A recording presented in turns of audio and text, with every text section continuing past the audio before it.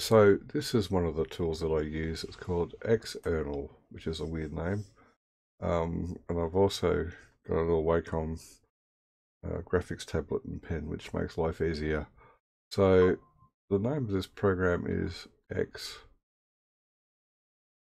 Xournal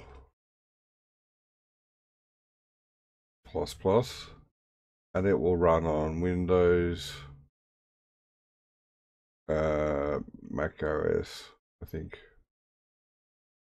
It definitely runs on Linux. And it's quite a handy little tool. So at the moment I'm just in the draw tool. See a little cursor there. You can change the size of your lines, and you can also see that you can change your colors.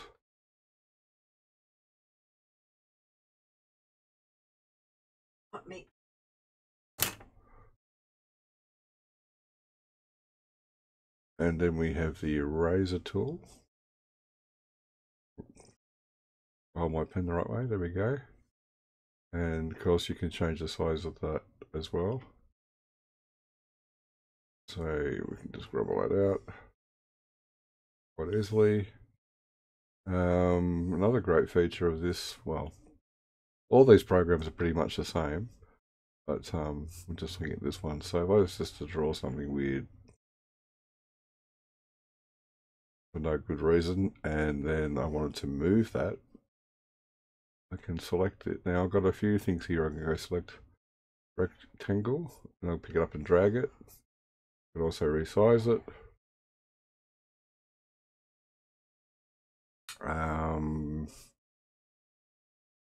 We can draw shapes I've not used for a while.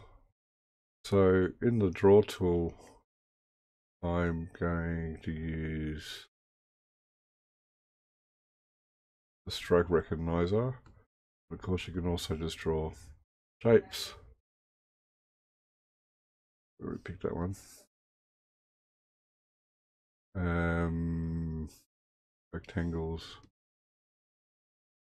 Of course, you could change colors. And just to demonstrate something for you, for your picker tool, you can select object. But if it's a freehand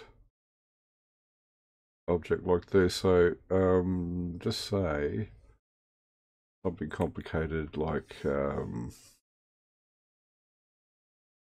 we'll just go into something red,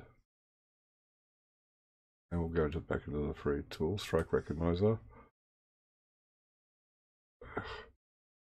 freehand. You'll see when you do a line if it's able to illustrate it for you. So we can, well, with the lines, they're all individual objects, so to pick them up, we can use this nifty thing called select region. Now this takes a little bit of getting used to. So what you can do is that, and then see I can move that around and resize it. Make it big. So if I only pick part of it, see those other strokes, if you want to call them that, they're all separate. So to pick them all up as an object, I sort of use this tool, and it'll let you get in some funky shapes if you need to do your selections, which is quite neat. So that's just a quick overview of Xournal. You've got your little grabber hand, so you can move your page up and down. You can insert new pages, and just go, this is page 2.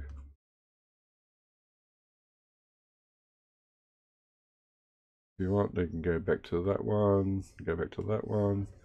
So I like to, if I want to write something out, just to get my thoughts on paper, I kind of use this tool. And it's just something you may be interested in. So have a crack at that. It's Xournal++. I'll put the website URL in the description, and have fun with it.